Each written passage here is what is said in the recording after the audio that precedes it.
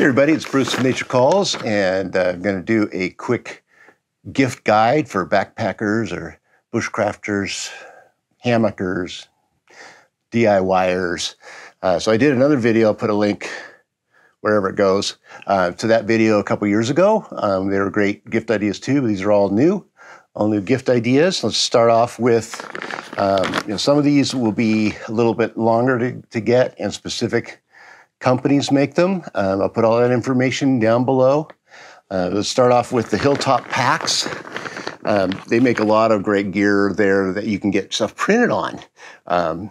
Camera bags, and they've got really nice backpacks. And this is their bear bag, or their food bag. And they put, it's probably backwards the way these phones work, but they put my logo on there, and all this graphics is all a graphic that I sent them, and they printed it right onto this bear bag. Isn't that cool? So Hilltop packs. Let's see here. Now, I think this is real fun. I think this is something I've been looking for a while and thinking about for a while, but from Hammock Gear. It's this thing, it's 1100 cc or milliliter titanium cook pot.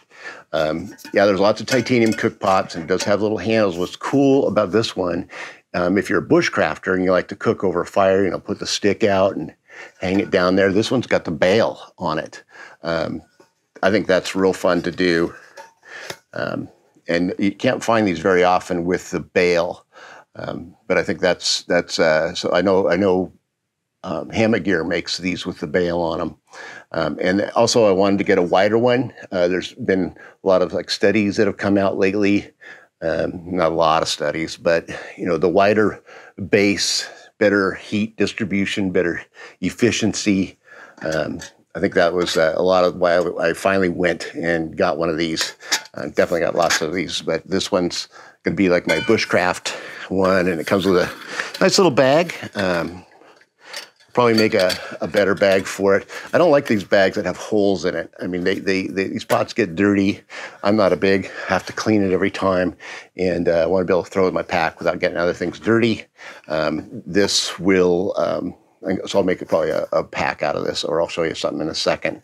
But this will be great also for the hot tent. It's got that wide base on it. Another thing from Hammock Gear is this cool item, hang time. And this clips onto your ridge line in your hammock, and then you can put your cell phone in there and watch a movie while you're in the hammock, which I have done, and it's awesome.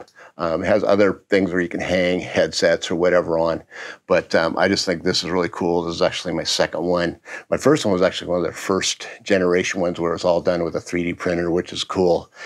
This is definitely a manufactured grade, but very cool. And I think these are like $20 for one of those.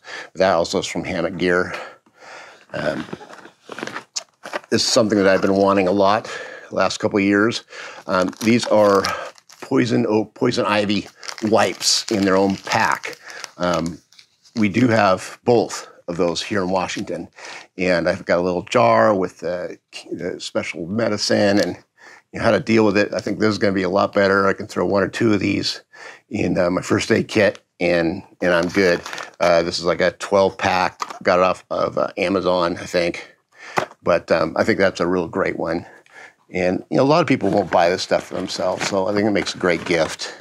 Along with these are the Justin's peanut butter packs, and these are just packs of organic peanut butter. Great for energy, great for calories. You don't have to take a whole bunch with you, but for a weekend, real quick deal. There are other peanut butter pack things out there. I like Justin's. They're organic, and I think they taste the best, but you can get Jif. You can get the MREs from the military. That's probably your best deal. I just don't think they taste as good as the Justin's. Also, a little first aid book, a nice little tiny first aid book with the little tabs on it. I did a whole thing on first aid and what type of first aid is actually happens statistically. What should you be prepared for in the outdoors? I'll put a link for that video.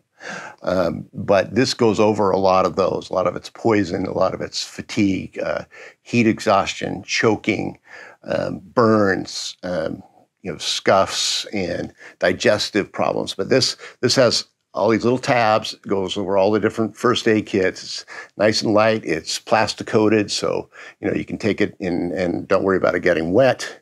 But if not in your pack, by your bedside, learn a little first aid.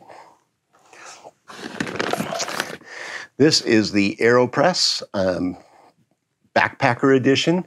So if you like coffee, any of you ever had AeroPress, it's a wonderful way to have coffee. This is their coffee system. The whole system's a little heavy. So what you get with that, this is a little container. It holds like 6 or 7 filters in it. And this is the press itself. This little container and a little measuring spoon and a little stirring thing. If you're going for lightweight, all you really need is this and the filters. And so that cuts about half of the weight out of it. But really great. Yeah, you take the bottom off, put the filter on. Then you pull this out, pour your coffee in there, scoop of coffee, pour a little hot water in there, let that, like maybe about a quarter of this container, let that coffee bloom a little bit. And then I pour the rest of the coffee in and just kind of set that on top, let it steep for a little while, and then plunge that down, and you're going to have some of the best coffee around. It plunges right into your coffee cup.